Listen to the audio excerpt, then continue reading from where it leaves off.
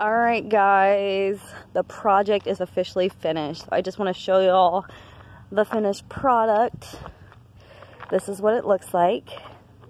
So the color is Coronado. We decided to go back over it with a concrete dye by Behr in the color Coronado.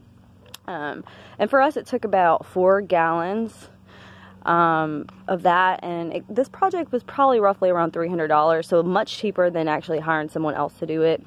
Took me 2 days to do, and then we also sealed it with a Thompson's sealer, so it's a water seal, and it also gives it that like wet look. But yeah, y'all seen the before video, here's the after video. Really proud of it. It really adds character to the house, and it was definitely hard work, but it's definitely was worth it. And yeah, so that's pretty much it, guys. Super happy with it.